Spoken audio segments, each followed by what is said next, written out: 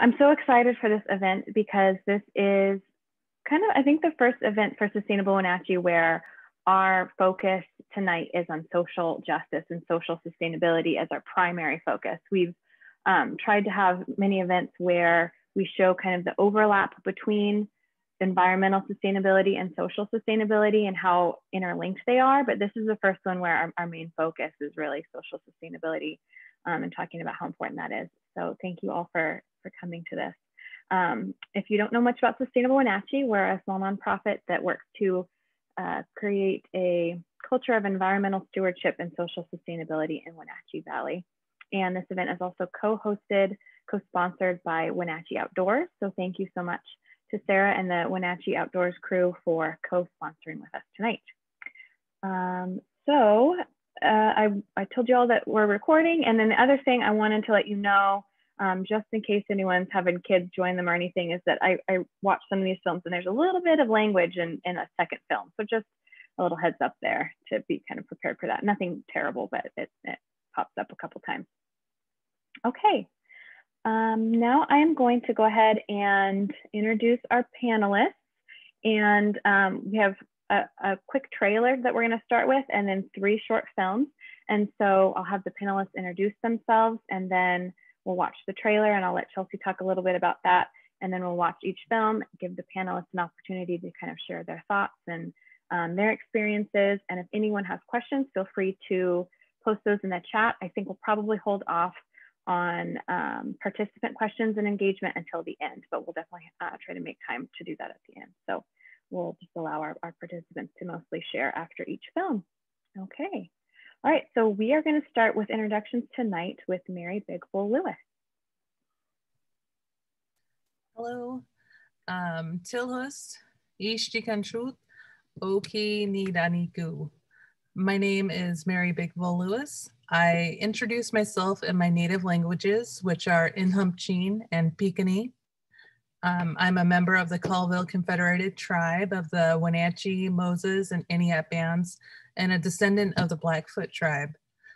I'm an Indigenous entrepreneur and the co-owner of 2 small businesses, Our Digital Design, which is a graphic design business, and Wenatchee Wear, which produces wearable art. So Wenatchee Wear is passionate about creating awareness and empowering Indigenous peoples through authentic threads. I was honored when Jana asked me to acknowledge the land for tonight's event, which continues a discussion of diversifying outdoors. These are the homelands of my ancestors, the Pasquosa Wenatchee tribe, Nishkwi Kwiasht, people in the between. Acknowledging the land we live, visit, and recreate on is the minimum we can all do.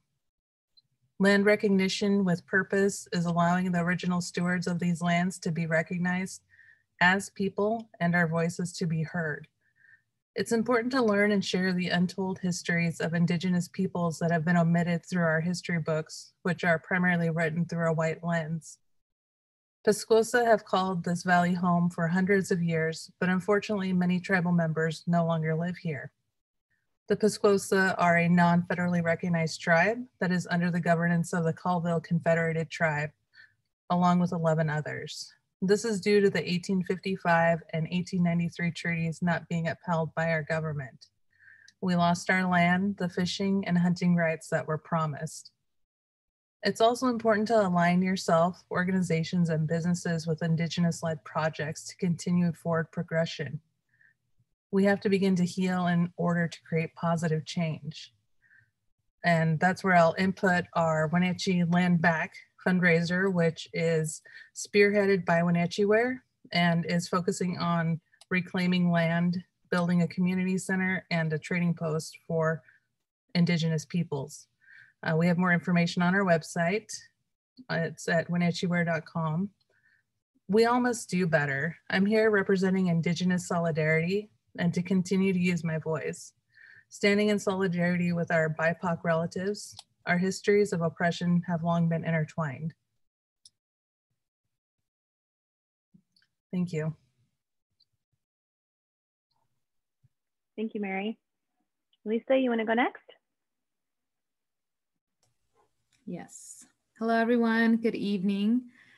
My name is Elisa Lopez. I am a local here from Wenatchee. I was born and raised here, and I'm still here. I'm still adventuring the Washington lands. I wear 3 different hats. I am the project director for Team Naturaleza, where we take people outdoors and we do bilingual environmental education so that the environment is learned about by more people and not just people who speak English. I also am an educator at the Wenatchee River Institute. So those are my 2 part-time jobs. I was actually doing camps today with students in K through 2, I think, or K through 3. And we did a litter pickup in Leavenworth. So we picked up maybe like 40 pounds of trash on the waterfront trail. So that was my highlight today. And I'm also on the board of Sustainable Wenatchee. So that's I'm involved, and yeah, thank you. Thanks, Elisa. Karen, you want to go next? Good evening, everyone. Thank you so much for joining us tonight. Special shout out to my mom. Hi, Mom. Can't wait to see you. It's been too long. We live, my daughter and I, we live in Kashmir. She's a student at, in the Cascade School District. I work in economic development, community development for the state, and love this part of the world. Love getting outdoors as much as humanly possible, and am honored to be one of the board members for the Waste Loop, and Cascade Wellness Committee with the Cascade School District, and one of the founding board members for the new North Central Washington Equity Alliance that you can look forward to hearing more from soon. And it's also just been an incredible pleasure getting to know the women who are on this panel, particularly over this last year, and especially working with Chelsea, well, actually, yeah, all 3 on the film that Chelsea's going to talk about. So thank you. And this is Slippy. Yeah, so I guess I can go next. My name is Chelsea Murphy. And first, I just want to say thank you to Elisa and the group that picked up garbage in Leavenworth. I think that's awesome, and I would totally join you if you let me know next time. That's cool. So my name's Chelsea, and I am currently just, I guess, wearing many hats, just like Elisa. I am currently working on a project where we're co-producing and co-directing just a film that is bringing representation to outdoor film and outdoor recreation.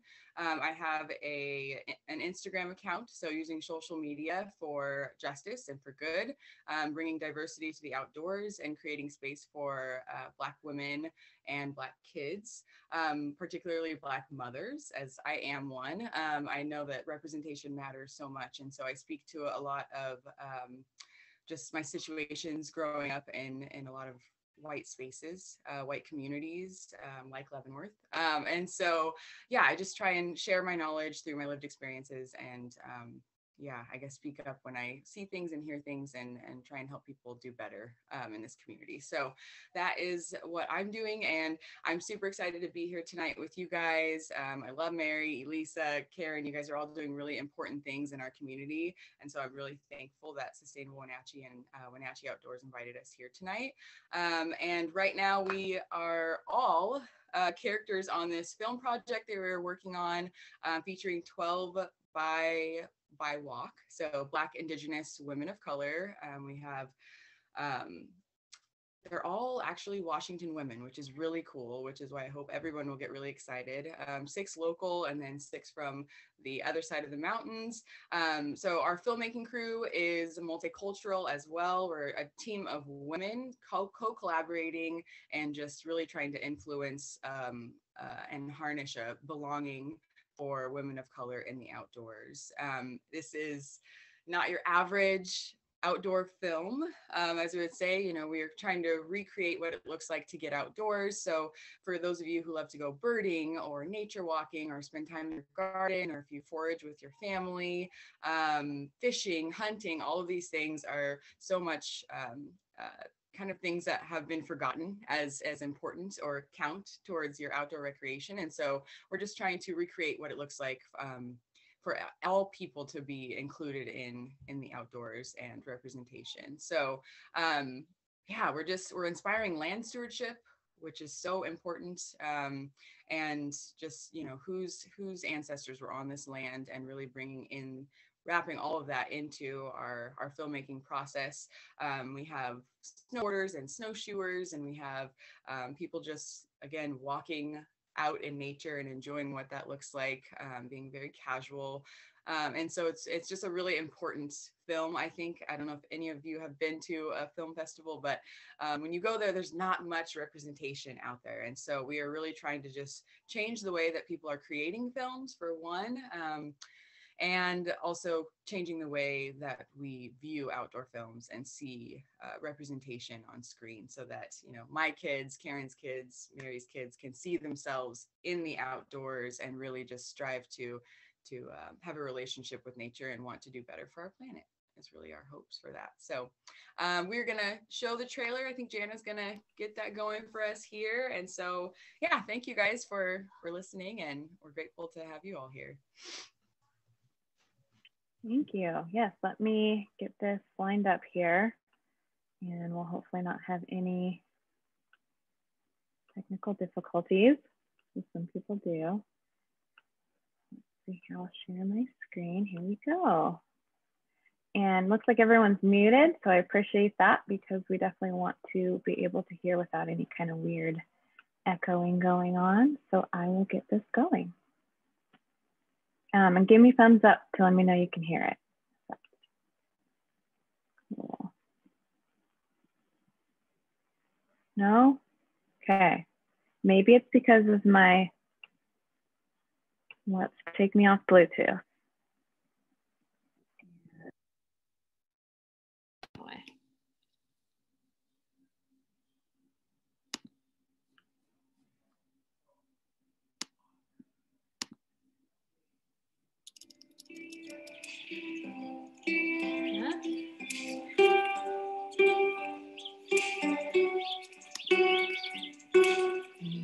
They ask, what are you?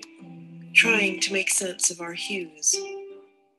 As our chocolate brown fingers braid raven black hair in salute to the spirits of our grandmothers.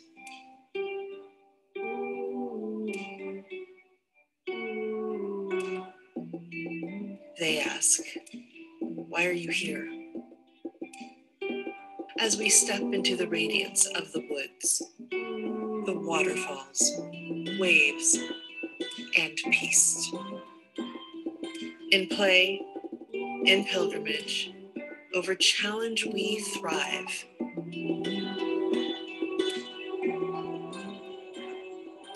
Our healing mends roots of the earth. Beyond their expectations, beyond their line of sight. Onward to our own horizons.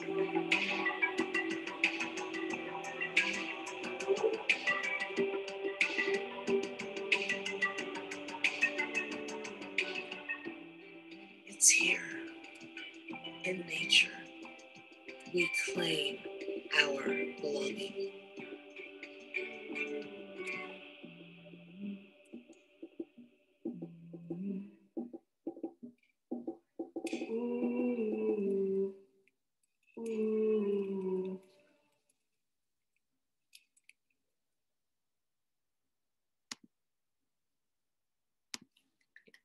I'm the only one that you'll be able to hear clapping.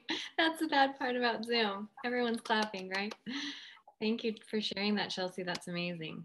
I think we'll just move into the first film unless any of our panelists have anything specific they want to talk about the trailer. I just want to add that watching it on Zoom does not do it justice. So if you've got a quiet room, you know, go in there and get your headphones and go check out our website, bravespaceproject.org, and rewatch that, because it's so moving when you can hear the music.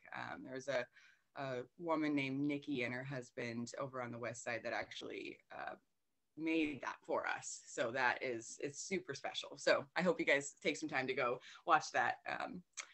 yeah, because it doesn't always come across as best on Zoom. That's all, but thank you. Okay. Got a message that the sound didn't come across well, so I'll try to turn up my volume. I turned it down a little bit because I didn't want it to like sound too bad, but hopefully the next one will come across a little bit better. You can share your sound, but you have to click that option. It seems like you didn't share the sound from the computer. Okay. This is real life right here. Okay, so how do I share my sound? Does anyone have a quick answer to that? Jana, when you go to your share screen, you should be able to see a box there that says share sound. Okay. Do you see it? Yes.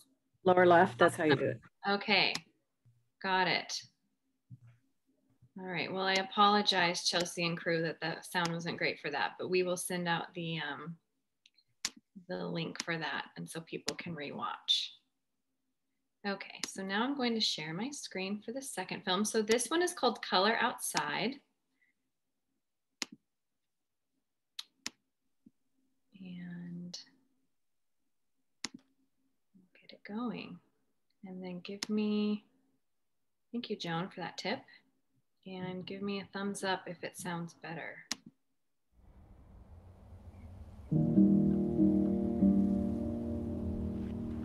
Me and a friend had hiked up to the top of a mountain. We were like super excited to have done it, and we were, feeling really good about ourselves. And we met an elderly gentleman up at the top. He was kind of like, hey, like, are you visiting? And I was like, no, we live here. Oh, are you students? And I was like, no, so we were going through this kind of 20 questions. It was just really clear that he was kind of trying to place us. Essentially, he was like, what are you, like, two Black girls doing up here? There were so many other, like, kind of small experiences like that, just being out and about here. There's just different ideas of things that Black people don't do. And, the list is long. It's almost like anything fun and that's like bringing you joy and that's like allowing you to experience the world turns into like a white person thing, which is, I reject that.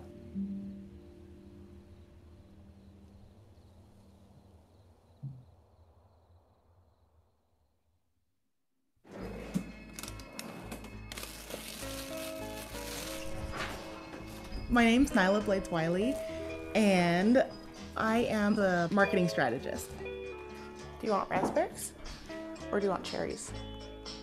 So I have two kids. I have a daughter named Zoe. She's 4.5. And I have a little guy named Jackson, and he is a little over 1. What is happening? So I grew up in Montreal, Canada. We were a family that tried things. We went camping or we had gone skiing, but we just weren't like a camping family. Hi, this is Nyla. So we moved to Salt Lake City 3 years ago. It was a huge move. I was a new mom. We didn't know anyone. Doing a featured item of the day in each. And then also I had a marketing agency. So dealing with clients and dealing with employees and all of this stuff. And I did feel like I was definitely at that brink of burnout. Yeah, when were you thinking of doing that?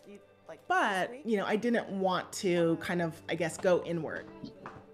I still did want to make sure that I was exploring our new home as much as I can so that I could give it a fair shot.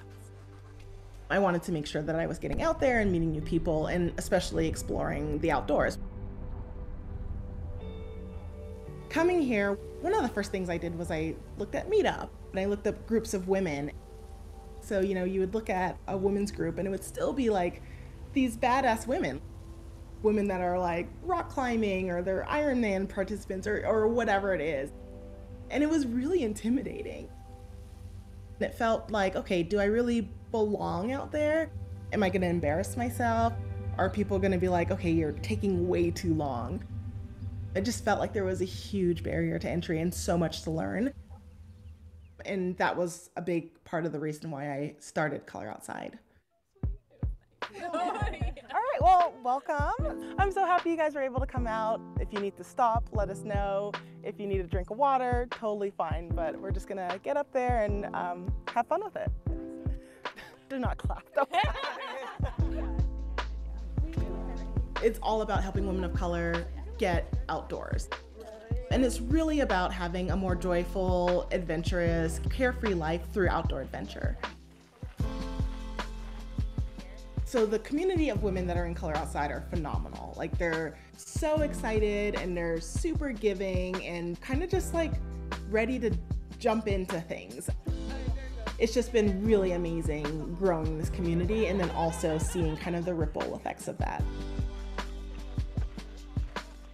I think as women, and especially as women of color, we're taught to shrink. You know, we're taught to be small, we're taught to be quiet, we're taught to not be too loud or too brash or too rude or all of those things. So I think that it's really powerful to take up space, and I think that it's so powerful to take up space in a place that is not traditionally for you. That's a cute one.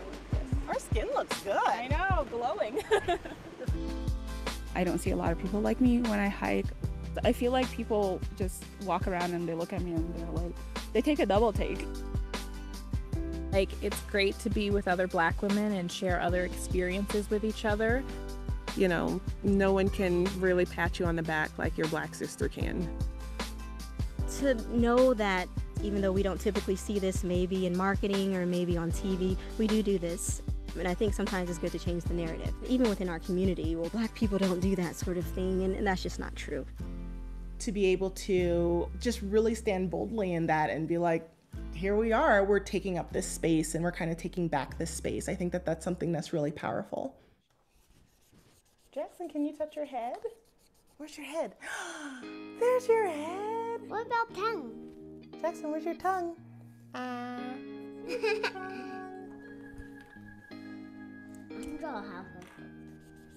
I think that my kids are like really at the heart of like, you know, everything that I do. They definitely are a big part of my why. I tried to get at this, but I didn't know why I couldn't get up. When I just look at them, I'm like, I want them to exist in a world that feels reflective. I don't want them to have to look to create community because they feel excluded. I don't want them to look at certain sports or certain activities or anything and say like, oh, that must not be for me, because I don't see anyone that looks like me represented. Reach for the stars, like me. There's that saying where it's like, you can't be what you don't see. And I think that to a certain extent, that's true. That's part of what you'd learn in astronaut school. We want to go to astronaut school. Yeah. Representation matters. You have to see yourself represented in different aspects.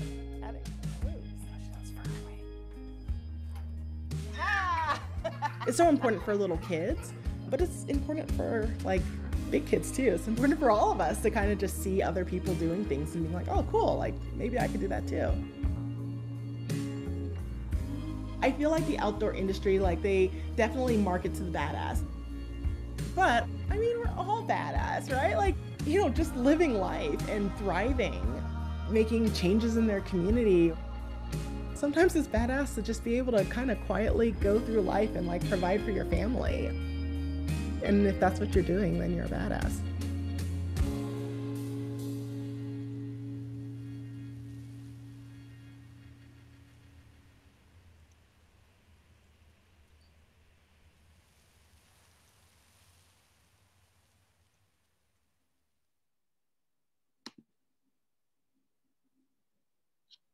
Okay, that was Color Outside. So I'm going to start off. I've seen that, Elisa, are you on? Looks like she's been having trouble. Yes. Okay, great. So I'm going to ask our panelists just to kind of get the question, kind of the discussion going, and then we'll just kind of let the conversation naturally go. But the first question I had to kind of kick this off was wondering if any of you have had a similar experience to what Nyla describes at the beginning of this film, of the older gentleman trying to kind of place her, kind of questioning her being outside and the activity she was doing. I guess I'll go first.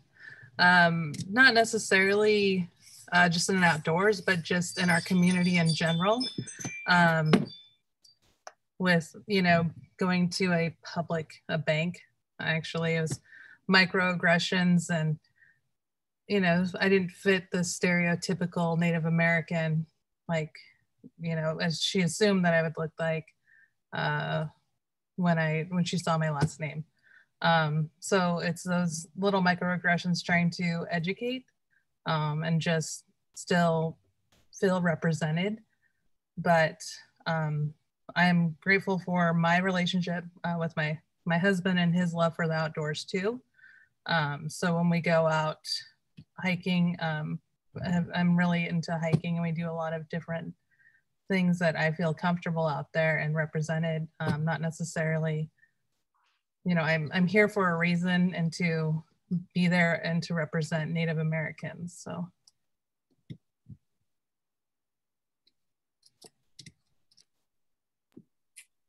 Years ago, I had a crazy experience.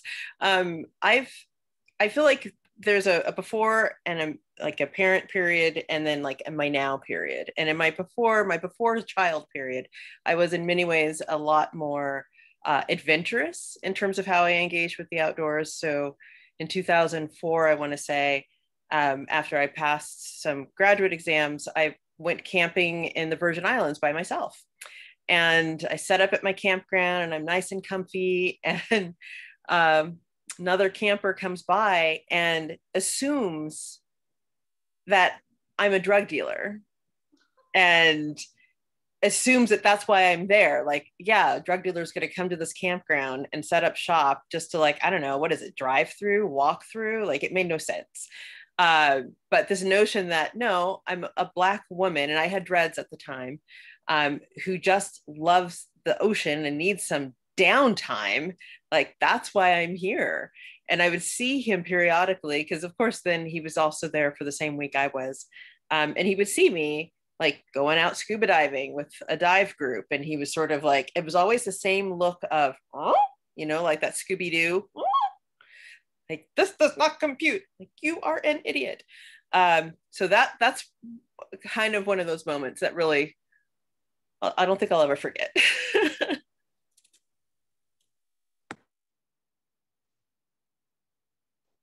Yeah, thank you for sharing that, Karen. As sometimes when we get questions like this, they're hard, and sometimes we don't want to trudge up the memories and the weird and awkward times that we've had. But that was, Anna, that was also my question, wanting to kind of know from others, if this is something that, is this something we all go through, or is this just me? And it is awkwardly, oddly, nice to know that I'm not the only one experiencing these things. But also on the flip side, just wanting everybody that's watching to know that these things happen often to us and people and women of color. I think it depends on who I'm with, I should say. Mary was saying that she goes out with her husband. My husband is white, like Mary's, and it's a different experience when we go out as a family as it is when I am out by myself or out with my children. It is sometimes night and day, which is unfortunate, but I'm much more sensitive to it, I guess, now that, it's something where I'm had to deal with and have conversations with my husband with, and, almost is it just me, or are you feeling this too? Did you get the same look that I just got? Or almost this, imposter syndrome that Nalia was talking about in the film, of just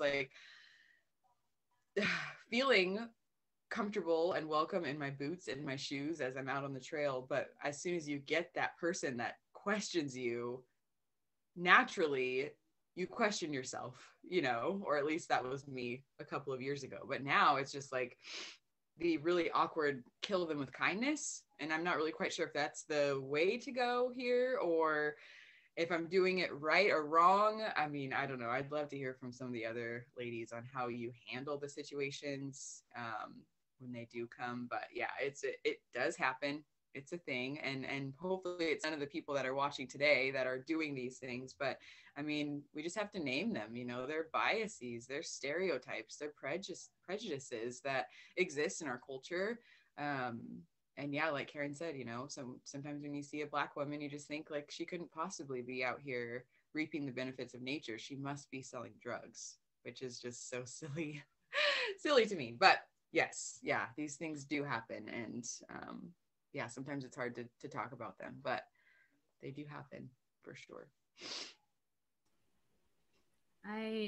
This past weekend, I took my family, there was 8 of us. I have family visiting from Mexico, and I took them over to Portland because I know they wanted to see some more different outdoor spaces. And so I was a little nervous recreating outside in Portland because, you know, we were, you know, maybe 8 out of like 50 people who were people of color on the trails. And so I was just waiting for someone to say, you know, like, you know, are you guys lost or what are you doing? Because we're wearing, you know, my brother's wearing his like white Adidas, we're all wearing jeans and, you know, we don't look the part. And we actually got a really good response from people there, which was really nice. I mean, it's Portland, people tend to be nice there. But we had one woman, well, my aunt was like hugging these big trees and like taking pictures. And then one woman said, "Thank you for loving our trees." And that was just like such an important greeting. And that made my guard come down. Cause I was just kind of like looking around, like waiting to see whose way we were in. There was a lot of runners. And then also as a guide for the Team Naturaleza group, I'm always kind of in the front. And, you know, when we're walking around, we do kind of get like like this is something different. This is a new group. But I don't think I've ever had to talk to people about a bad interaction that we've gotten. So that's really nice. I feel like sometimes I think, you know, I've never experienced a lot of racism, but I think maybe I just block it out or I'm kind of naive to it. I'm not sure. I have learned a lot, and I'm not a big social, I don't have a lot of social knowledge on those cues like that. I'm just now learning about a lot of this too, about social justice and equity. So I'm looking for it and I'm learning for it. You know, and I think it's important to kind of like distinguish between the trail curiosity questions, you know, where it's like when folks are out on the trail and it's like, woohoo, we both made it up here, this is awesome.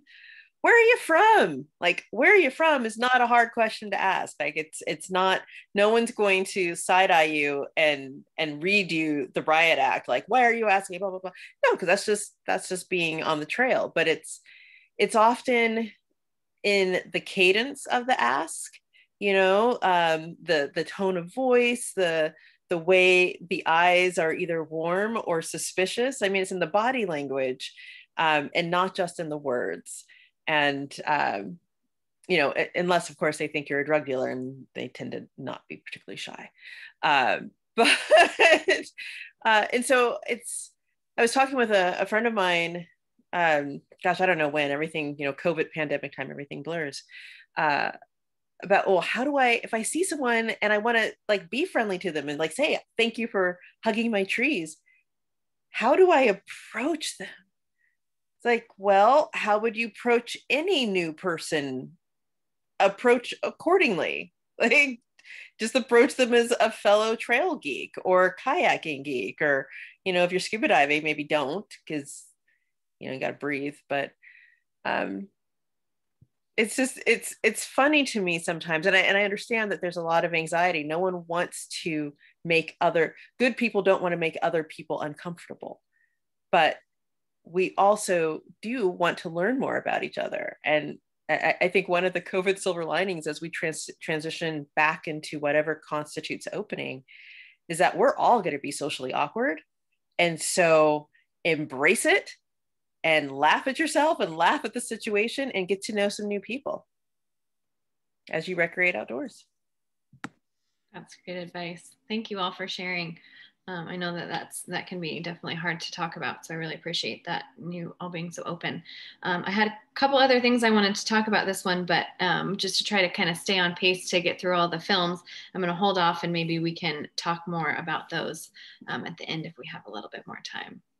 So I'm going to share my screen once again, and this time coming up, we have a documentary called This Land.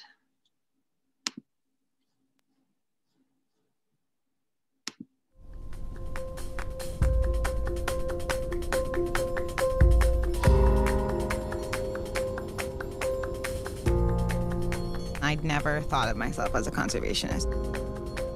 I actually used to think that conservation was a really privileged thing, and that, you know, for people from historically marginalized communities, I had to think about people first. The battle now is saying, no, I am a conservationist, and redefining what that means.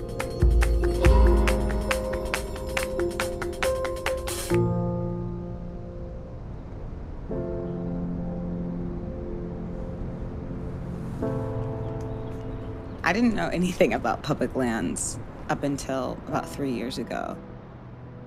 Then I realized that there was essentially a showdown happening in our country with the new administration trying to roll back previously protected public lands.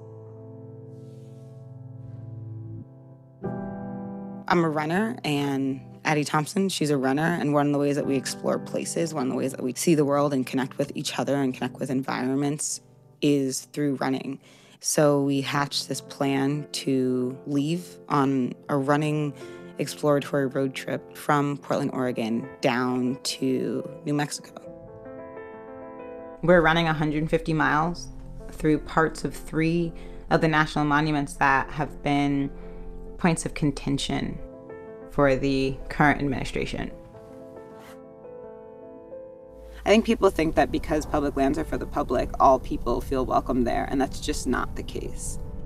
I think that's what people in like conservation and public lands really need to understand, that they might feel welcome and they might think that it's just a spark that needs to be ignited to care about public lands, but it is so much more than that. Brown versus the Board of Education is, to me, one of the most important court cases to ever happen in this country, and it is what desegregated schools. It set the precedent to say that separate but equal, which is the basis for segregation being legal, is actually invalid. And what ended up happening was a bunch of the Black state parks lost funding and shut down. And so we lost a ton of recreational spaces for Black people, but it wasn't like overnight they were suddenly like gonna be skipping around in the state park. Like that would have been dangerous. They weren't actually welcome there. Is it 22 tomorrow? I think it's 18 tomorrow and 22 the second day is what you'd said yesterday, but I don't know. I know the first day was shorter. I remember that. It's day 1, so it's our like test for everything. It's our test for navigating. It's our test for figuring out like what kind of pace is going to be sustainable for that kind of thing. I'm really glad I have Jen and Addie with me. But yeah, I'm excited to start running. I ain't fit to be no mother. I ain't fit to be no wife. Yeah, I've been working. A national monument is a protected area of land that was protected under the Antiquities Act. But it's called a monument because it's protected in a different way than a national park would be protected. Oh, that was when we came out. Oh yeah, dude. Now we're navigating fucking uncharted shit. That's the problem. It like has water. It has the it's liquid filled up. inside? Yeah. Well, all right, guys, what are we doing? Then we get to the second thing. Yeah. So I think that's what we should This do. might be another like surprise long day. Sorry. I just like I'm first. I'm like, you know, it's hard. I don't want to talk about gender and politics and race in the outdoors on the trails in the mountains, but I mean, until we change them, we have to. People like the current administration are coming in and saying, cool, we'll just roll back these protections real quick. Just while no one's while looking. no one's paying attention. No one knows about it. When I tell people like what we're out here doing, why we're doing this, they're like, what do you mean redrawing borders? Or like, what are the monuments anyway?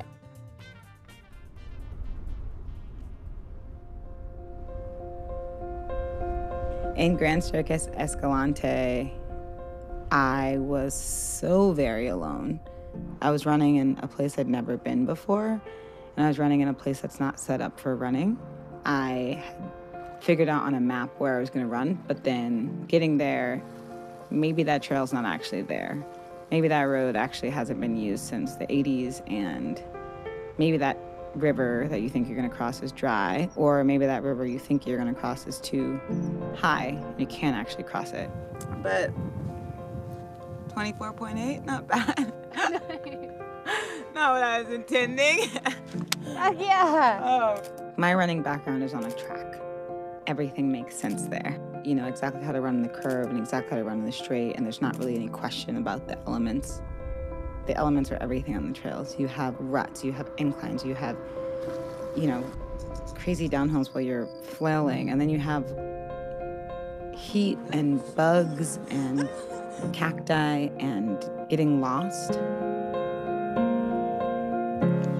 So I accidentally came the back way to the Wawi Poodoos, and they're crazy. Came from down there somewhere.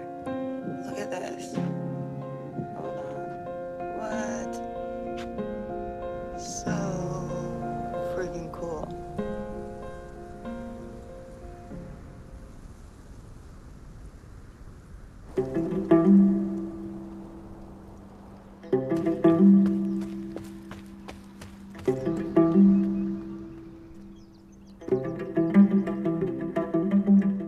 When I show up to conferences related to the outdoors, when I show up to town halls related to public lands, like, I am 98% of the time the only Black woman in the room. I'm the youngest of 3 kids. My mom's white and my dad's Black, and my mom's side of the family disowned her when she decided to marry my dad. And it took a few years for our family to come back around and actually claim us. If you come from a group that has historically not been welcome, it's gonna take an effort to make you feel welcome. It just doesn't happen overnight.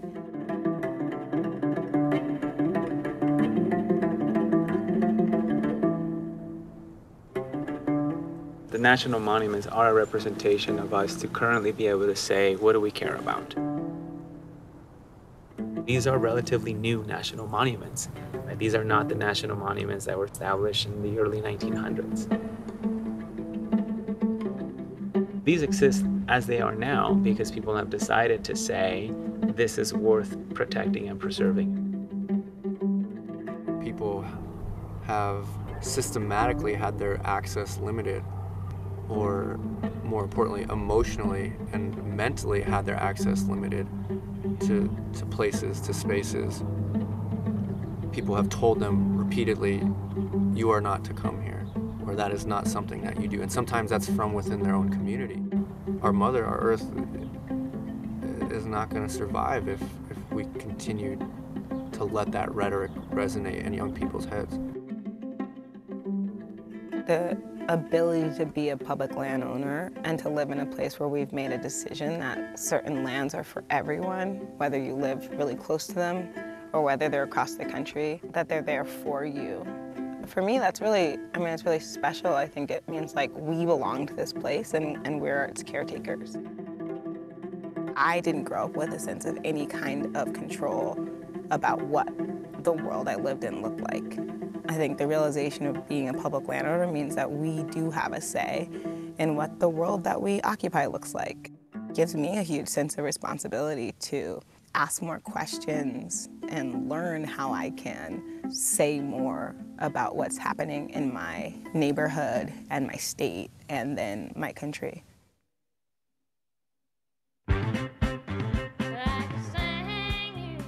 In a way, I guess this is what the whole journey has been about, is showing that you are welcome here.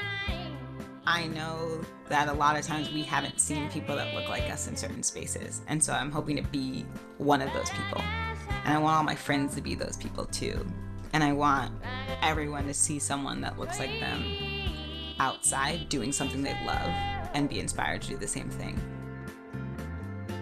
You are welcome here. You, as you, looking like you, talking like you, laughing like you, moving the way that you move, are welcome here, and this place is for you.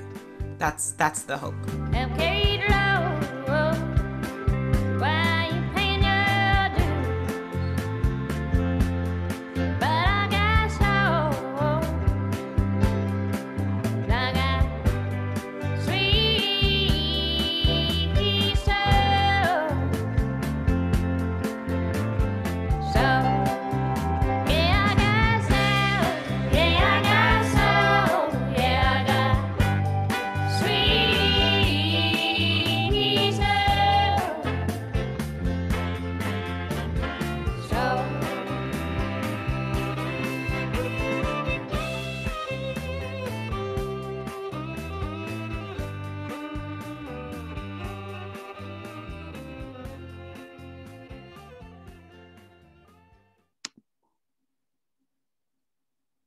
Okay.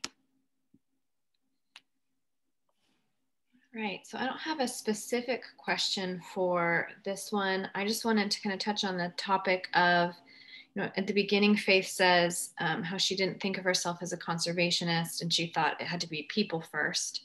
And then kind of tying in what it means to be welcome on this land and feel like you're a caretaker of the land. So kind of the idea of having access and how that could lead to, if more people felt welcome and had access, feeling like that they were also more responsible for, you know, conservation and taking care of the land. So not a question, but just kind of, I'd be interested to hear your thoughts on that topic.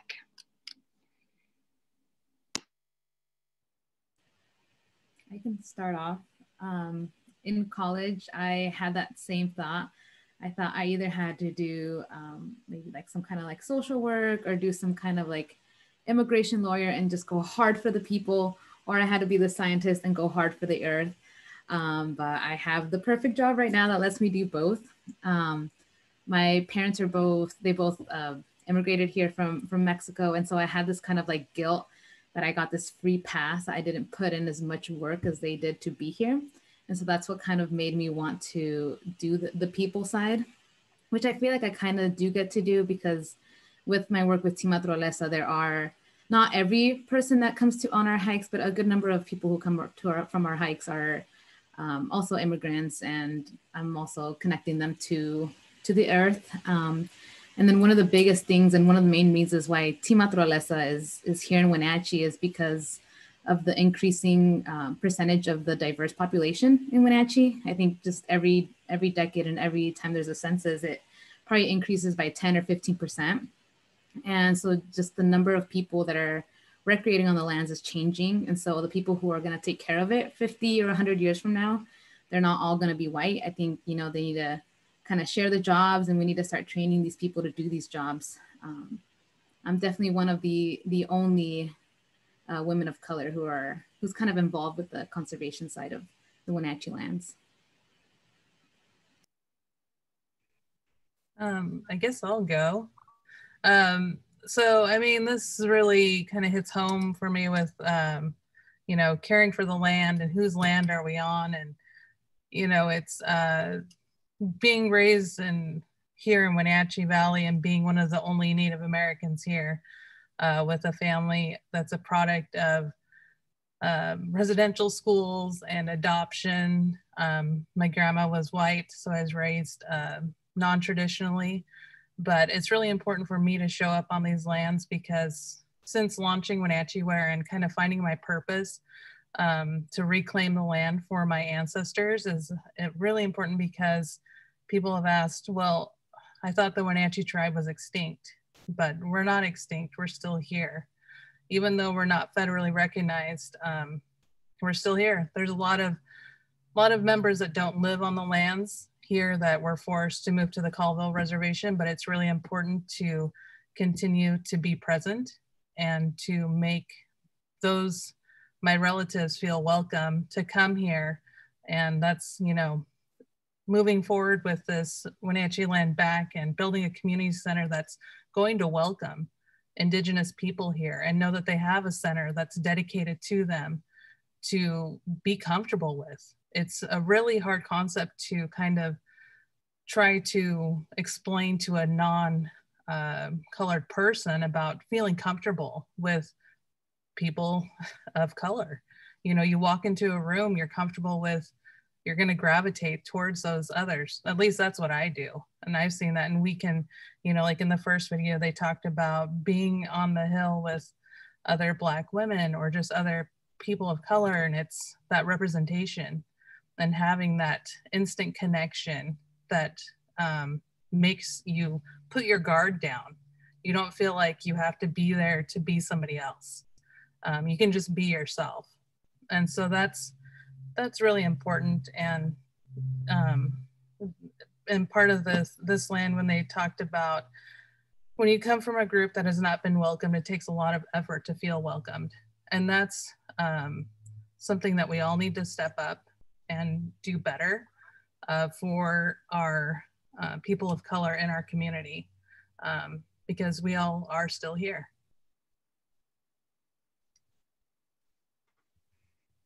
And I just wanted to add to that. Thank you, Mary. Yeah, it's interesting, you know, as there is a lack of diversity in the Valley, like there are people here, right? And that's super important to recognize. Even though we are few in numbers, there's still so many things that can be done to make us feel more welcome and more included and just have that overall sense of belonging. And I think just speaking to what you were saying, Jana, about kind of that, well, there's this term out there right now, intersectional environmentalism, you know, and I think that that's something that's really important when speaking to, you know, land stewardship and caring about the land and the people, right? Because so much of what we're seeing right now is intersectional, and it intertwines and it overlaps as far as, you know, if you take care of people, then you should take care of the land. And if you take care of the land, then you're taking care of the people, you know, just automatically. That those two things shouldn't be separated.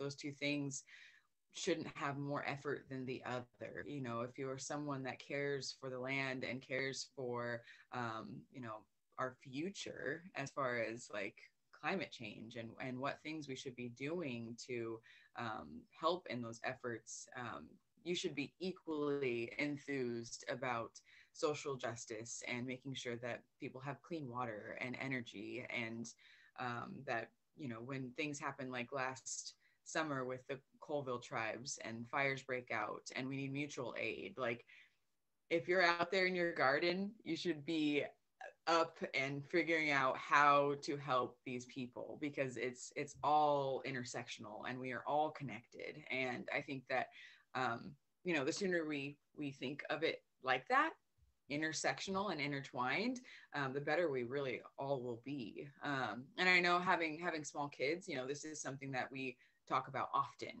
You know, this is something, I know Elisa mentioned going and picking up trash, you know, down by the river. Like, this is something we all can be doing. This is something it's fun and enjoyable we can do with our kids, you know, just to help them understand, one, you know, we are on Wenatchee land, and two, we need to treat it with love and respect and kindness. And how do we do that? And what does that look like? You know, caring for the land and for the people all at once.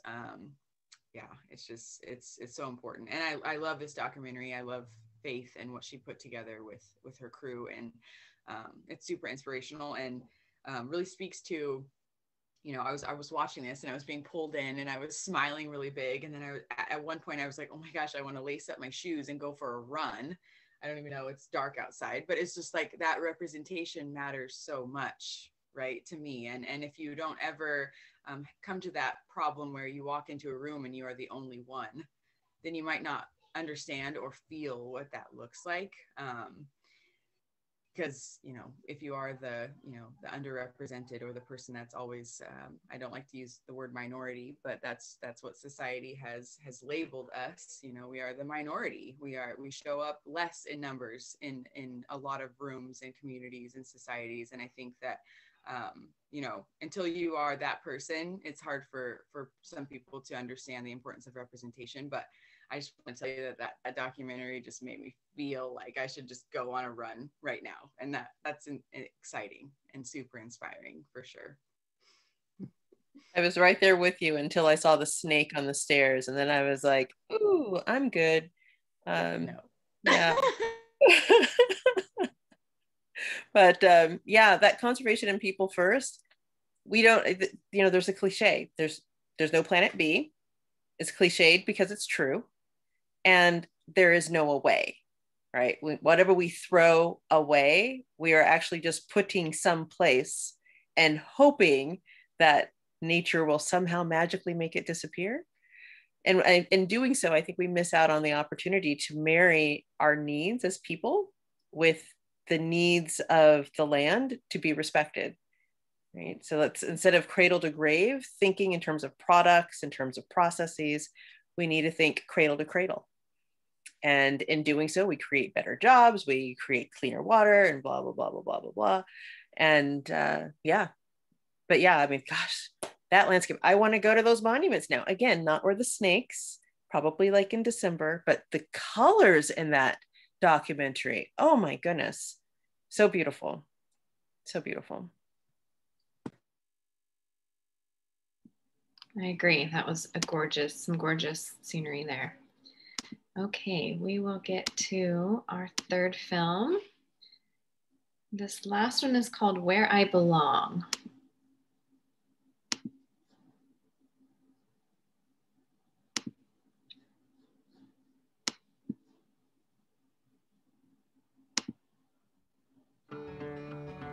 There's a lot of things that go into the process of even just getting to the river. It's intense sometimes. What rods do you want? What flies? You got the emergency bag? Should we bring a net? No, we don't need a net. Okay, let's get the net. Waders, boots, wading belt, flies, hat, sunglasses. Are we ready? Did you get a water bottle? Drive to the river, back up the boat, put all of the stuff in the boat, put our waders on, put our boots on, push the boat out, start the engine, and we're ready to go. Finally. That's like what goes through our head. My name's Chris Hill. I am an environmentalist and an angler and a lover of the outdoors. Growing up, I really did not like being outside at all. Oh my God, like there's too many bugs and things that could bite you. It was horrible. In middle school, my mom, she says, Chris, you're gonna go to this camp this summer and you're gonna have fun. And I was like, this is all outside. Oh my gosh, and I fell in love with it. Like, I came back home and I was like, Mom, I wanna do it for the rest of the summer. And then every summer after that, I went to Camp Kaliva. They really taught me not only about like getting outside and enjoying, but also conserving and conservation work. Uh-oh. Chris, I may need your help netting this guy. Oh, nice. Here we go, here we go, here we go. Oh, nice. Ooh. Wow. Oh. That is a beast. Good job, bud. Oh my God, look how wet you are. I know. It literally splashed me 5 times. So, who is Greg? Greg's my boyfriend. Greg Schlochter, and Chris is my girlfriend. Is there any fun facts about Chris that we may not know about her? I'm sure you've heard all of them. Like, you know, her favorite color is purple. She has a bunny named Francis, and she generally outfishes me. That would probably be but she's probably told you that too. He's my fishing partner, you know, he's my fishing buddy. It is fun experiencing it with Greg, but we both get competitive. And that's when it gets a little irritating. Greg, why would you do that? You're casting right in front of me. There was a fish there. You can't cross the streams. I've been fly fishing a lot longer than she has, but she's super fishy and she takes it very, very seriously. This isn't a hobby that she picked up because I like to fish. You know, I think there's a lot of times when she likes to fish more than I do. I love fishing and I love catching fish, but I also just love being out there.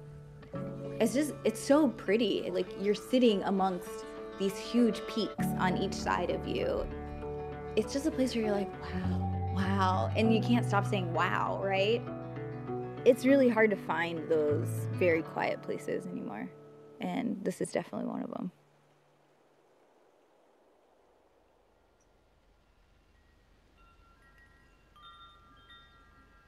So when I went to law school, I went specifically for environmental law and human rights law.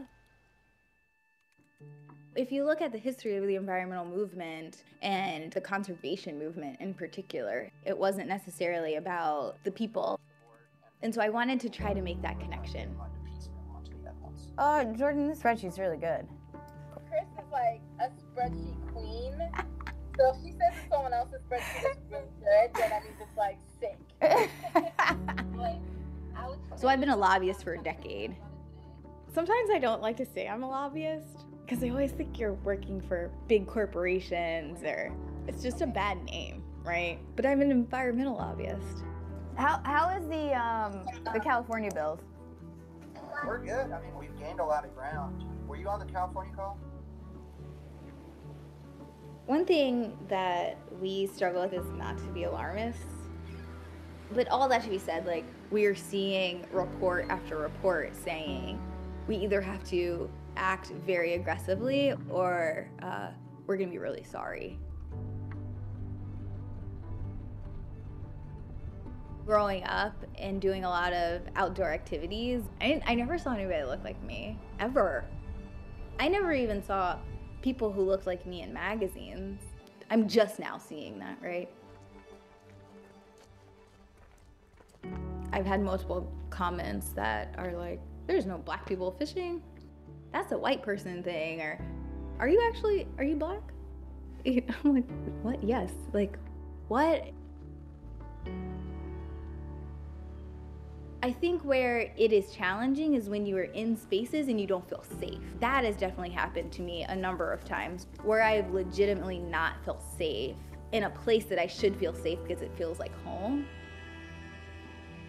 It is really sad too that people think other people shouldn't be there or shouldn't have access to places. Even just being a woman, there's times when I would be out with my girlfriends fishing and guys will be like, who are you with? Like, are you with somebody else? Like, why are you here by yourself? Or they'll literally walk through the hole we're fishing at with our lines in the water. Like, just crazy stuff like that, you know? And then as a person of color, it's just compounded on top of that.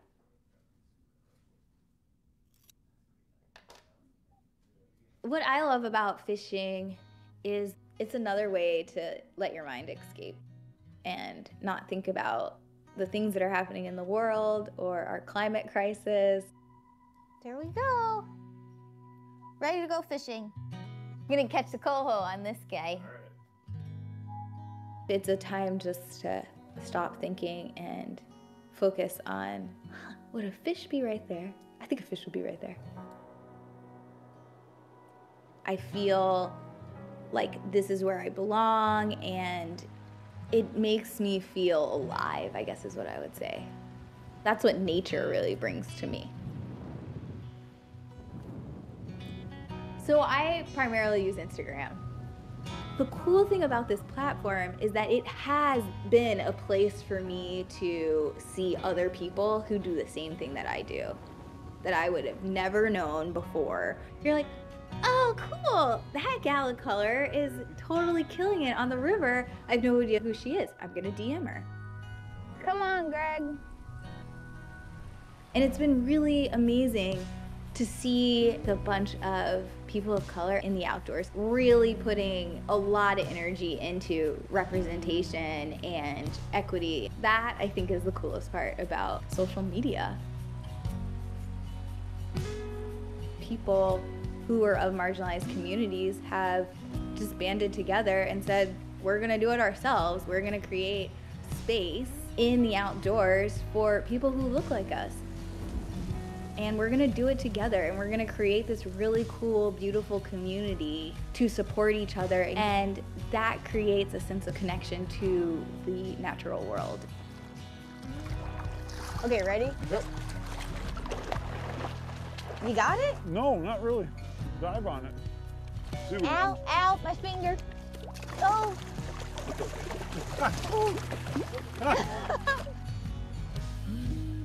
The conservation movement, back in the day, it was all a bunch of old white people, like old white dudes.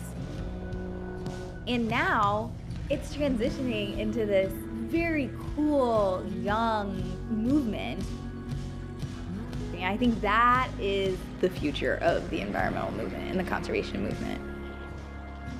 Yeah, there's a lot of cool shit happening right now. There's a lot of really cool stuff happening. Yes, it is go time, right? With our climate crisis. It is time to act, and people are stepping up to the plate. There's a sense of advocacy here, and so I'm super optimistic.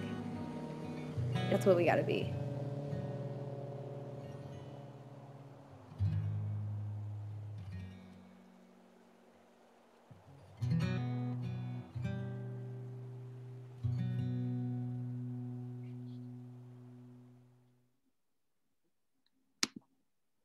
I love her optimism at the end of that. So for this one, I'd like to ask about, she talked a little bit about Instagram at the end and just kind of creating space and community, and how, I know a lot of us sometimes are very wary of social media these days, but how you can kind of use social media or other platforms to create space and talk about this.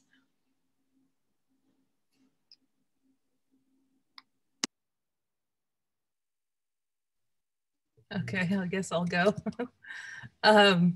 Yeah, I mean, social media is so great, and being in with a graphic design, focusing on brand development and logos and things like that, and recognition, is that, you know, you utilize the free spaces that you can, and, you know, Instagram, Facebook, Twitter, TikTok, Snapchat, all of them, you know, all of those are free, and essentially a way to create that connection.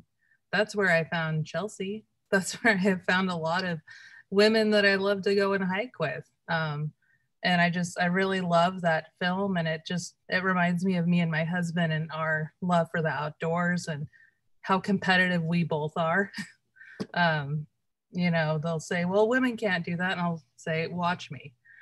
So I'm not one to turn down a challenge, and that definitely is sums us up. But yeah, I think that those are really important avenues, especially for people just creating connections, but also sharing your stories and creating those meaningful relationships. So, yeah, so as I said in the beginning in my introduction, I have a platform on Instagram that has definitely grown in the last year. I originally started out just, you know, wanting to find that connection, looking for other people of color that were getting out into nature like me and my family. And, you know, organically, it has grown into something much larger than I can handle most days. But my goal was to connect with other women of color that were getting into the outdoors and using nature as therapy and a way to interact as a community. And I mean, I have exceeded my expectations by so much. Not only the women on the panel tonight, but some of the people in the participants that are here also. I mean, people I don't think I would have ever met because our trails, our outdoors is so big. You know, you can be on the trails all day long and sometimes not see another person. And so that is so true to real life as well. You know, as you're climbing or hiking or skiing or snowboarding, you know, sometimes you miss people and you overlap and you never meet them. And so I can truly thank Instagram for some of the connections that I've made in the last year that I don't think that I would have made had I not had my platform. And I think Instagram can be a tool. A lot of the times it can be overwhelming. It can be toxic. It can be an echo chamber of really awful things that you don't want to hear, you don't want to see. But I think that if you're following the right people, which I think is a lot of my intentions have been to follow other women of color, other people that are working towards land preservation and conservancy, and environmentalists, and people that have a lot of really exciting things to say. I think that has made a huge difference. But I think that it's such an interesting thing, because before I started my platform in 2019, I didn't have social media. Like I didn't want it. I didn't like have any desire to have a presence or a footprint on social media. And that has changed. Flipped night and day. And I definitely encourage everyone to go follow She Colors Nature on Instagram, because I talk about things that I might not have a normal, comfortable conversation with you in real life, but a lot of the things that I put on there are things that are my lived experiences, and you might not ever hear or see or read them if you don't have a lot of friends of color. And I think that that's kind of the unique thing about being in the Valley is, a lot of people, not your fault, not anything that is like, oh shoot, I should have done this or that differently, or expose myself there. But we just sometimes we don't often cross paths. We don't often intersect in our communities. Even some of the ways that I see the Valley are still very much segregated, as awful as that word is, it's just this natural segregation between cultures. And so I think it's really important to just, diversify your books you're reading, diversify your audibles and your podcasts and the people that you follow on social media, so you can really diversify your experience and the things that you can connect to. So yeah, I love, actually, Chris, we follow each other on Instagram and she's an amazing person. And I think that her, a lot of the things that she said I can resonate with, as far as like, having a husband that is white, and often people assuming that I'm getting outdoors because of him, or I'm getting outdoors because he showed me this place or this and that. And, my husband grew up in Leavenworth, and oftentimes he could care less about going hiking or snowboarding or doing anything like that. And often I'm the one dragging him out and saying, come on, we're getting old. We need to get out with our kids. Come on. And so, he grew up backpacking and doing all of that before the enchantments were what they are now. He grew up doing that with his family and his parents and all of that. And so I think he experienced a burnout maybe, and I'm not. I'm just beginning, and I'm so excited and thrilled to see and do all of the things that our Valley has to offer. And so I know Instagram is kind of that weird thing. Even me, I'm like, I look at TikTok and I'm just like, all these young people, right? What are they doing? Why are they dancing? What is happening?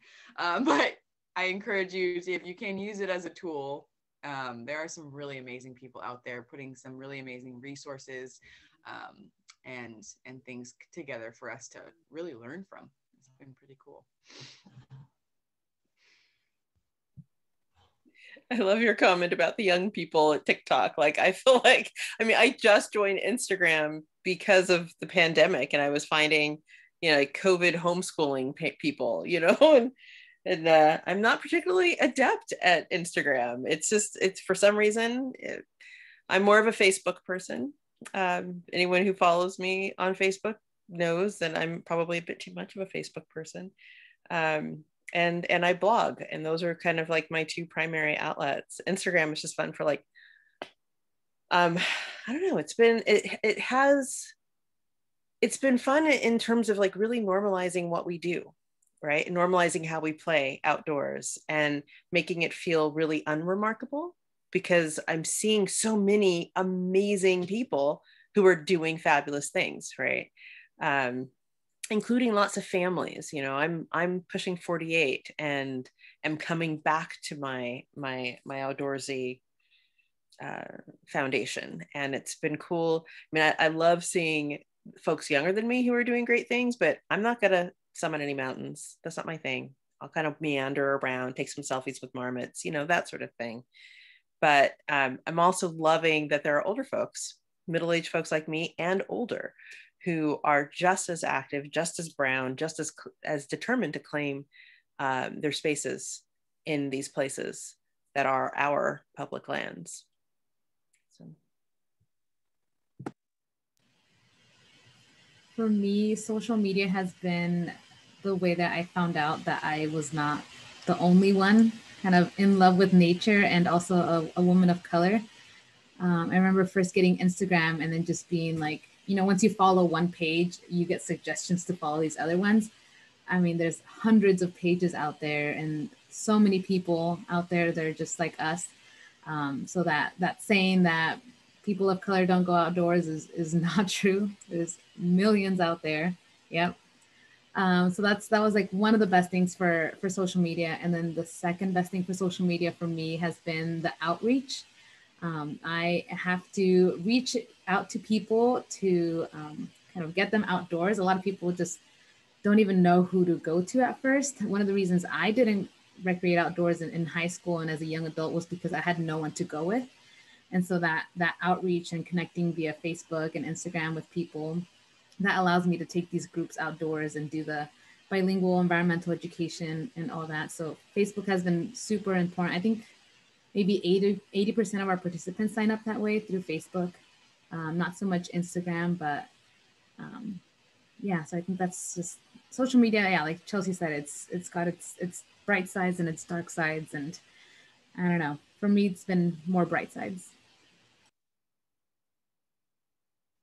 I do just want to add, like, Elisa, you're doing something really cool with Team Naturaleza. And I think that everybody should go follow that as well and just be encouraged by the projects you guys have going on. And, you know, it wasn't really until I met you and Mary and were so inspired. I think Mary's son did a graduate project on with a sign for 2 bears. And maybe you can speak to that a little bit, but that like sparked something in me that was just like, oh my gosh, like people should know more about the Wenatchee tribe and have signs on every trail, on every, you know, place that the Wenatchee tribe has authentic and traditional names for. You know, I think more people should know about that. And kids, I mean, my kids love the books that were put out by your uncle, Mary, that are just amazing and tell to the tradition and the tribe, and they speak to that. And I think that more people should know about in our valley.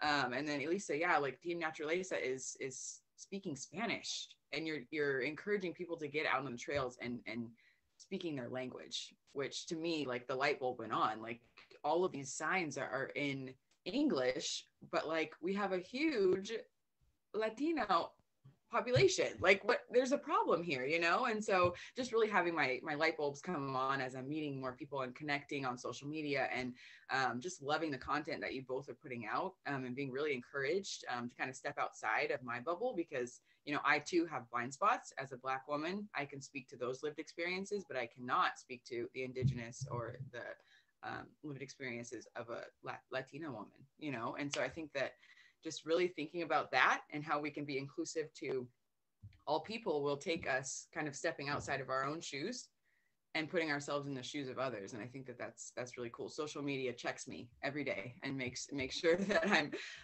really making sure that I'm doing better for all people, which is inspiring.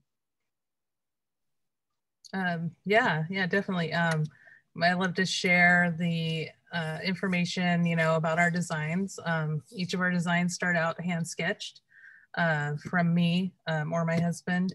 And then we create the house, the artwork in-house, and we produce the garments in-house. We just started printing all of our own garments in-house, and we're just a 2-person team with a very part-time person that comes in and helps print. But yeah, everything is created from the heart and is to represent my ancestors and just the land that we are on.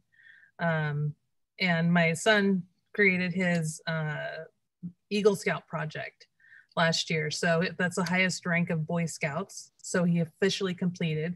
It's very rare for Native Americans to reach that status. So, you know, a lot of people from the Culver Reservation had reached out and said, you know, my husband really tried to accomplish that, and he's so proud of your son for doing that, because there's not very many Native Americans that are able to accomplish that. So it's I'm really proud of him and what he's done. And so his sign is actually on the east side of the Apple Capitol Loop Trail.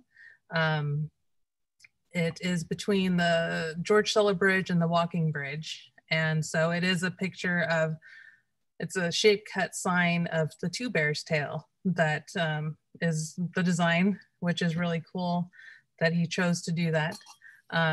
So yeah, if anybody wants to walk over there. And so I'm actually working with other organizations to create new signage in Leavenworth, potentially a mural.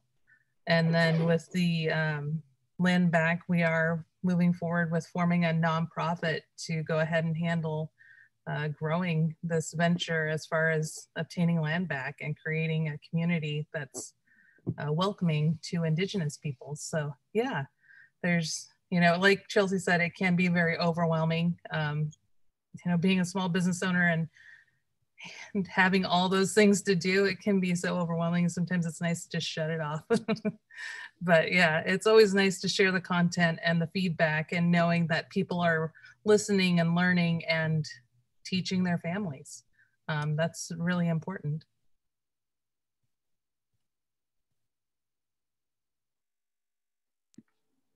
Thank you. I know I've learned a lot from several of you and what you've shared, and I know a lot of our participants have as well. So we really appreciate the knowledge that you've shared. So we've got a few more minutes here. I'm going to open it up. If anyone has any questions, you can type it in the chat or go ahead and unmute yourself and ask. And also I'm going to open up to the panelists while we're getting those questions in. If you have anything else from the films or anything else that you wanted to share. I want to go back to the Expedition Reclamation film. I had somebody, I don't remember what organization they were from, but they were asking me if I knew of any outdoor films that had like Latino, like outdoors persons that was in Spanish. And I found nothing out there. So it was shocking to me. I'm like, how is there not one film, not even a YouTube video that was in Spanish? It only had subtitles. Even like Our Planet wasn't in Spanish. Like, it's so crazy. So I'm really looking forward to this film that's going to be local. I mean, we're not sure if it's going to be available in other languages yet. Hopefully, but yeah, I'm just so excited for that film.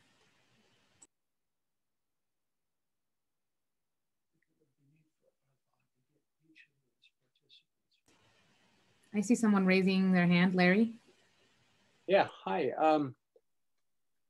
This has been really neat to hear about, and I just want to make sure you all know, I know there's two of us, maybe more. I didn't go through everybody. Maybe Liz Davidson is on here too, I'm not sure. But Jackson and I are on from the Row and Paddle Club, Wenatchee Row and Paddle Club. And I want you to all to know that we really would love to have you join our activities there. And we do one-on-one training for people to get out on the river in either kayaks, or my specialty is the rowing shells, individual rowing shells, or canoes, stand-up paddle boards, or the surf skis, things of that nature. And we would just really be honored to have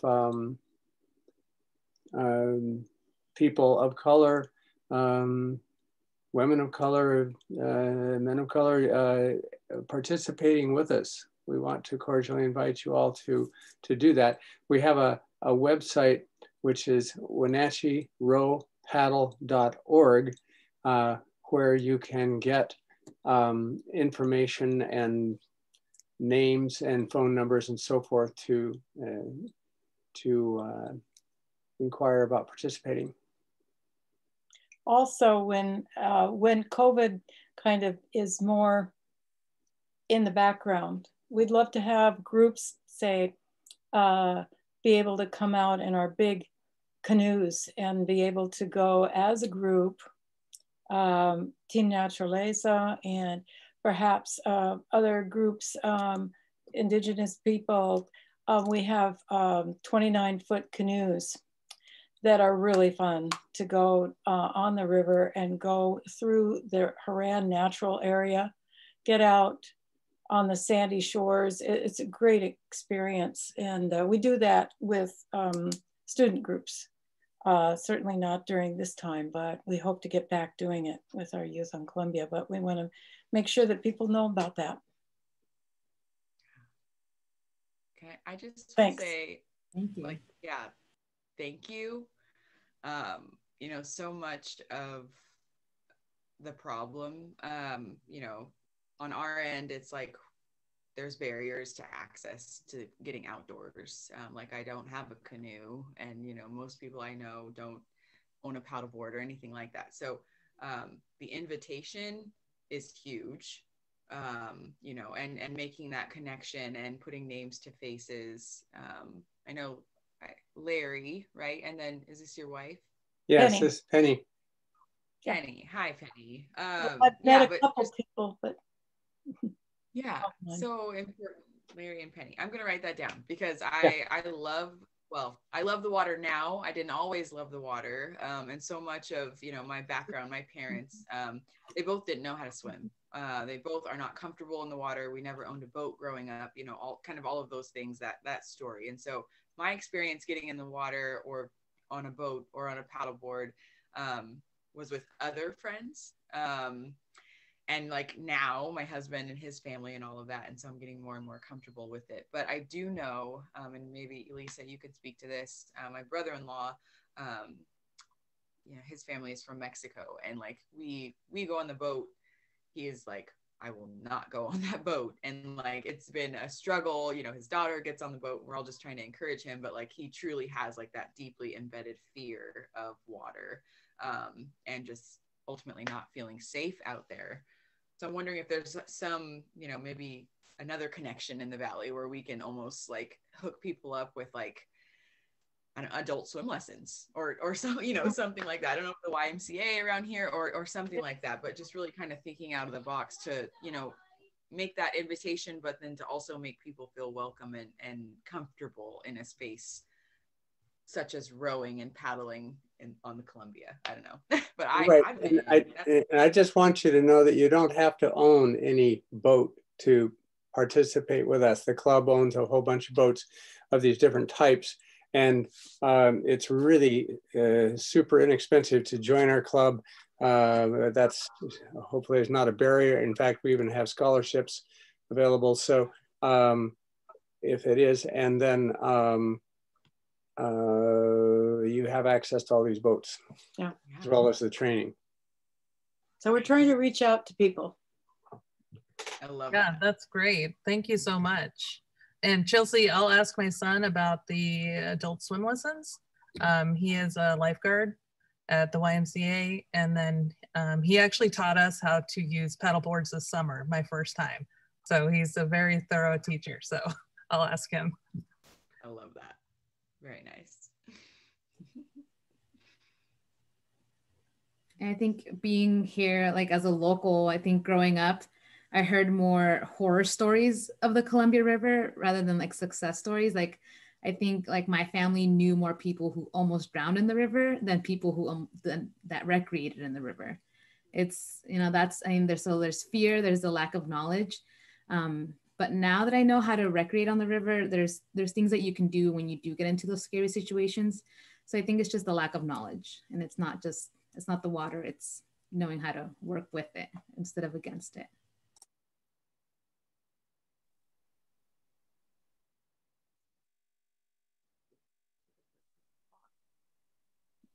Okay, do we have any more questions for our panelists or any other things?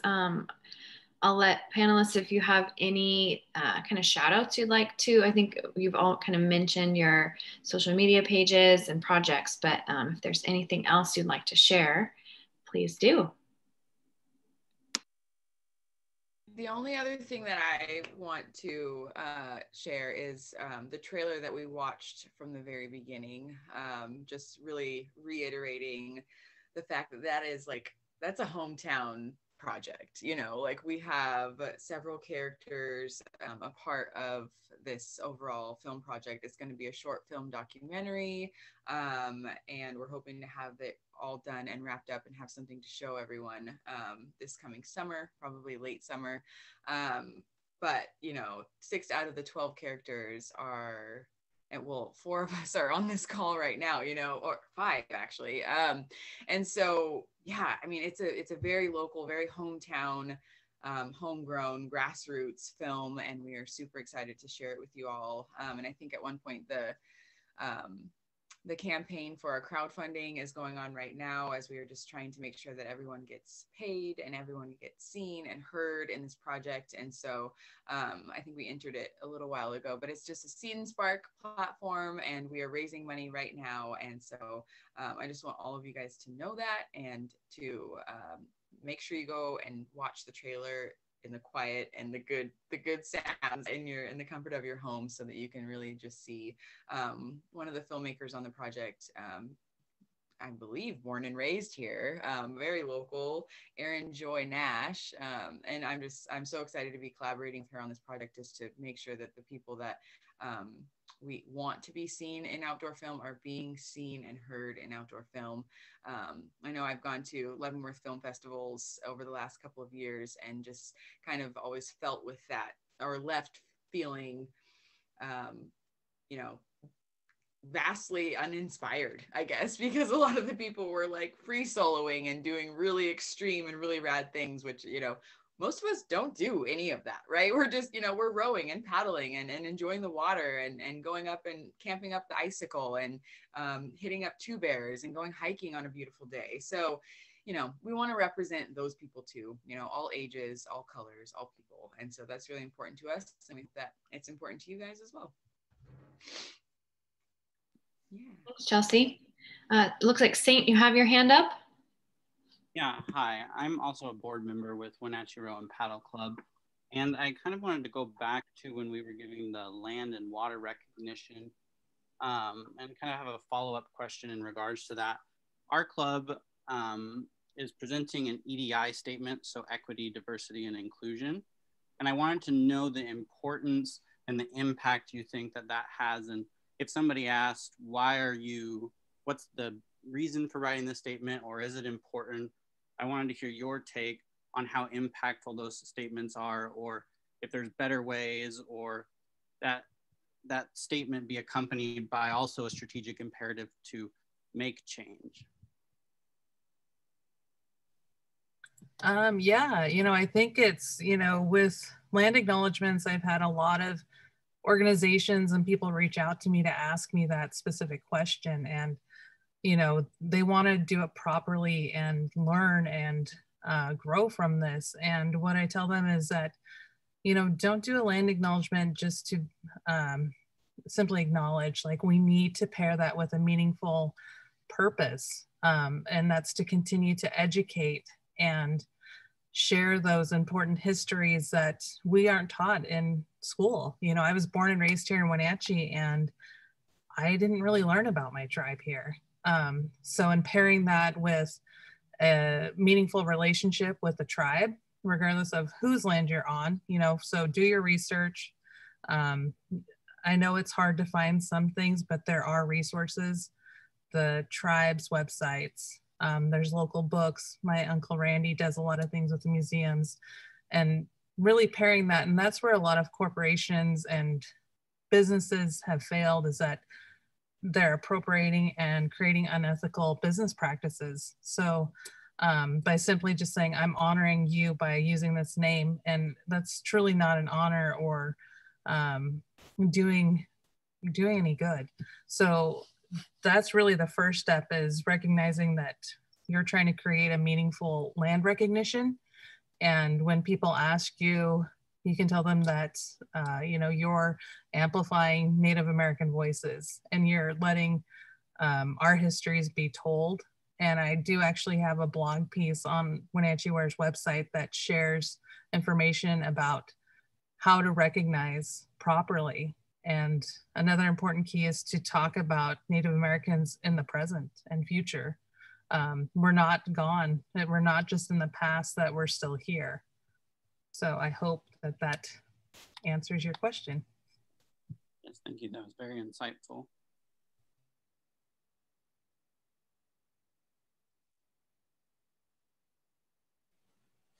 You know, one of my favorite posts from Mary recently on Facebook was a land acknowledgement she did.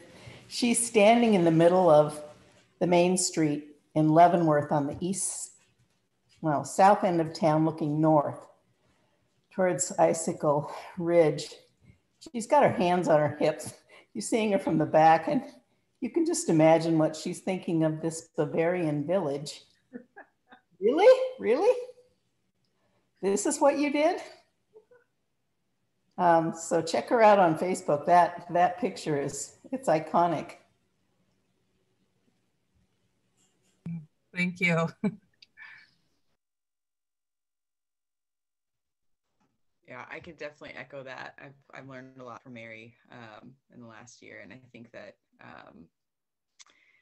we all have a place where we can be doing better, right? And I think when I first started out understanding some of these things, you know, it was like, okay, I just want to make sure that I'm not messing up, you know, kind of walking on eggshells a little bit, not understanding, you know, what a real, true land acknowledgement might look like. And just wanting to, you know, check the box, you know, okay, so I'm here, I'm there, and I checked the box. I did that. But, you know, so much of this work is heart work, right? Like you're really just like, I want to do better, but like, why? Like, why do you want to do better? You know? And like, for me, it's like, I have Mary, I have a personal connection where it's like, oh my gosh, like I want to do better for Mary, and I want to do better for my kids so that they understand. And I want to make sure that people understand that it is the now, right? It's not past tense, because so much of our society and the systems just make us think and believe that it was past tense.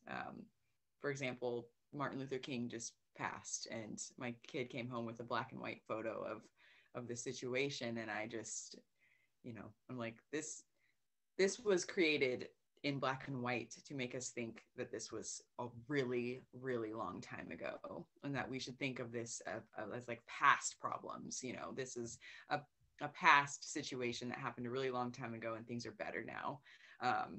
Which is not always the case, you know, and same with the Wenatchee tribe. I think it's important that we know that Mary's here, and she's doing a lot of really cool things behind the scenes with other Native and Indigenous people. And so if we can just make sure that we're doing our best to follow what she's got going on, and, you know, don't be taxing, I guess. Don't come at her with, you know, all of these things in emails and saying, hey, can you do this for us? Or, hey, can you do that?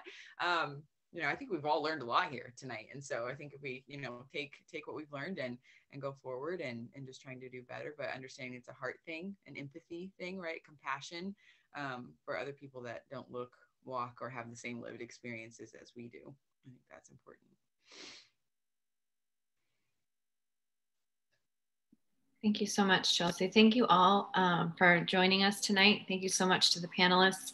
I want to thank Wenatchee Outdoors again, our co-sponsor. Be sure to visit wenatcheeoutdoors.org. They have a lot of great information on there, a calendar that shows you all sorts of events coming up. And Sarah has a note in the chat that anyone is welcome to reach out to her at sarah@wenatcheeoutdoors.org. So please do that. If you enjoyed this and don't already follow Sustainable Wenatchee, you can subscribe to our newsletter. I send just one a month, and that will let you know of all the events we have. So you can do that at sustainablewenatchee.org. And in our next newsletter, I'll be sure to include links to the films that we watched tonight. I know I didn't do much of an introduction for each of them, kind of just in trying to keep it short. So I want to totally give credit to the wonderful filmmakers. And so I'll include those links in my next newsletter that will go out next week. And also wanted to just put the plug that if you enjoyed this, we're a nonprofit supported by memberships. And so you can become a member at sustainablewenatchee.org for just $35 a year. I have to say it. So Karen had the great idea to rewatch that trailer again from the beginning with my sound appropriately connected. So I'm going to go ahead and do that, and we can all try to watch it again or say goodnight. So let me share my screen here.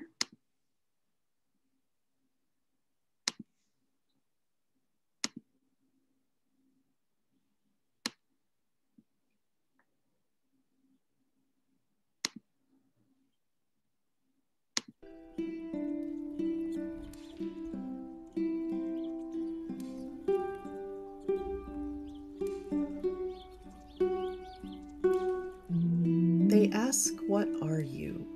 Trying to make sense of our hues. As our chocolate brown fingers braid raven black hair in salute to the spirits of our grandmothers.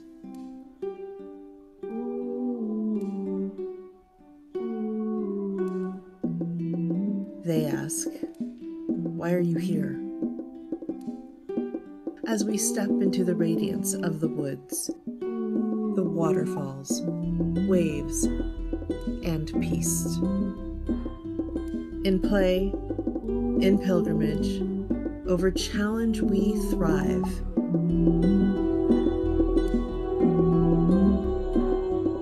Our healing mends roots of the earth. Beyond their expectations, beyond their line of sight. Onward to our own horizons.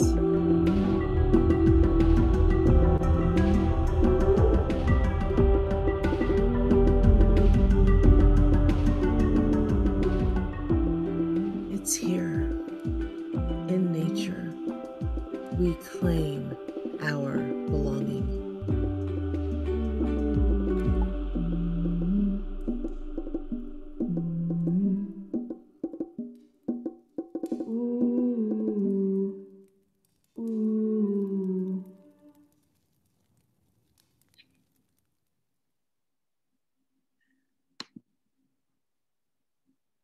So great.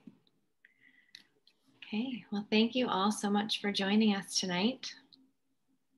Check the chat to make sure I didn't miss anything. Okay. Thanks for Great. playing that again, Jana. Yeah, no problem. Sorry, I messed it up the first time. That's okay. That works. Love that. Okay, I hope everyone has a great night. We'll see you next time. Thank you. Bye, Karen, Mary, Elisa. Bye. Good night, you guys. Talk to you soon, Mom.